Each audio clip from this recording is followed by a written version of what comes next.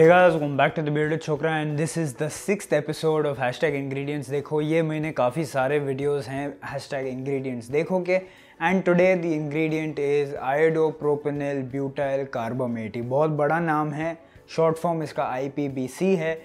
क्या है, कहाँ आपको देखने मिलेगा, क्या आपको इसे अवॉइड करना चाहिए या एक अच्छा इंग्रेडिएंट है, ये सारी चीज़ें आपको आज के वीडियो के अंदर पता चल जाएंगी। सो सबसे पहले let's not waste any more time. What is IPBC? IPBC जो है वो एक प्रिजर्वेटिव है। It is an anti microbial. ये प्रोडक्ट्स के अंदर यूज़ किया जाता है ताकि उसके अंदर फंगल ग्रोथ ना हो। एंड इसके अगर ऑल्टरनेट नेम्स की बात करें, काफ़ी सारे हैं यहाँ पे। सारे जो ऑल्टरनेट नेम्स हैं वो आपके स्क्रीन के ऊपर होंगे, तो अगर आपको इनमें से कोई भी नेम दिख जाता है so you know that you need to avoid it और यूज़ इट और what ever of that sort.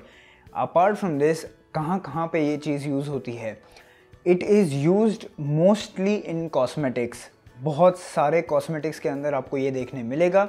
Lot of baby products and a lot of your hair skin based cosmetics that are there in the market. अब अगर हम consumables की बात करें, क्या ये आपको खाने पीने की चीज़ों में दिखेगा? Indirectly yes. डायरेक्टली आपको कभी भी ये लेबल के ऊपर नहीं दिखने वाला, इंग्रेडिएंट लिस्ट के ऊपर नहीं दिखने वाला खाने पीने की चीज़ के अंदर, बट इनडायरेक्टली ये यूज़ होता है। और कैसे होता है मैं आपको बताता हूँ। FDA ने उसे इनडायरेक्ट यूज़ के लिए अप्रूव किया हुआ है।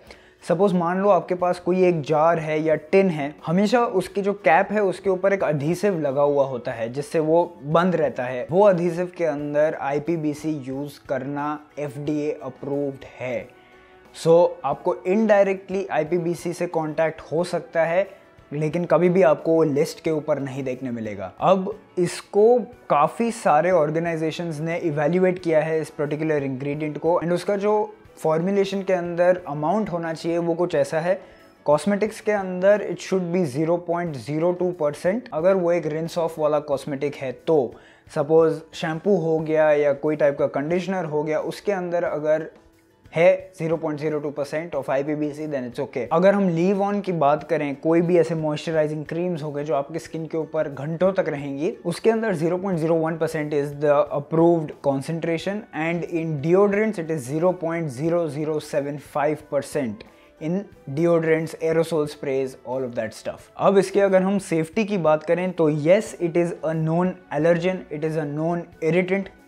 कुछ लोगों को, एक साइजेबल अमाउंट ऑफ लोगों को इससे प्रॉब्लम होती है। अपार्ट फ्रॉम दिस, ये जो है वो बहुत ही ज़्यादा टॉक्सिक है इफ़ इट इज़ कंज्यूम्ड और इनहेल्ड। इसलिए डिओड्रेंट्स के अंदर इतनी कम मात्रा उसकी डिसाइड की गई है एज सेफ। तो अगर आपको डिओ, परफ्यूम, ऐसी कोई भी चीज़ के अंदर IPBC दिख जाए then you know that it is not good for you. Now if I talk about the overall verdict about this ingredient, then yes, it is an ingredient that you need to be in the lookout for. आपको बहुत aware रहना बहुत ज़्यादा ज़रूरी है। अगर आपको ये एक खाने की आइटम में दिखे, चाहे वो ड्रिंक हो या फूड हो या पैकेज कोई भी प्रोसेस फूड हो, उसके अंदर आपको ये दिखे, avoid it. Plane and simple, avoid it. It is not worth your money and your health. But problem is कि बहुत ज़्यादा बार आपको ये इंग्रेडिएंट लिस्ट पे दिखेगा ही नहीं। As I said, it is used in the glue और द अधीसिव इन द लिड और द कैप और वट एवर। तो बहुत मुश्किल से आपको इस चीज़ के बारे में पता चलेगा। That is why I tell you कि पैकेज प्रोसेस फूड से हमेशा दूर ही रहिए, बिकॉज बहुत सारे अननोन केमिकल्स उसके अंदर डाले जाते हैं जो लिस्ट पे कभी आते भी नहीं हैं। सो यू आर, अगर आप सोच रहे हैं कि आपको सिर्फ वो 4-5 इंग्रेडिएंट आपके बॉडी के अंदर जा रहे हो, उससे काफ़ी ज़्यादा जा रहे होते हैं। अब अगर आपको ये कॉस्मेटिक्स के अंदर दिख जाए then what are you suppose to do? देखिए, अगर आपको वो कॉस्मेटिक फेस के ऊपर यूज़ करना है then I would recommend to avoid that particular cosmetic. It's not that really good. Face की स्किन बहुत ज़्यादा सेंसिटिव होती है, तो it is better to avoid. अगर बॉडी पे वो कॉस्मेटिक यूज़ होने वाला है then it is your call. अगर आपकी सेंसिटिव स्किन है then I would recommend to avoid it. अगर आपकी सेंसिटिव स्किन नहीं है तो आप चूज़ कर सकते हैं अगर आपको यूज़ करना है या नहीं करना है। एंड लास्टली, ये इन्वायरमेंट के लिए अच्छा नहीं है। It is again toxic to the aquatic life, तो not really good. So overall this was all about IPBC and I hope this video really helps you out and आपको इस ingredient के बारे में सारी जितनी जानकारी बेसिक होनी चाहिए वो सब आपको मिल चुकी होगी। मेरे सारे social media links and research articles जितने भी हैं नीचे डिस्क्रिप्शन के अंदर आपको मिल जाएंगे। विद दैट सेड, जब तक हम लोग अगली बार मिले, be awesome, keep it beard awesome and I'll meet you in the next one. Bye.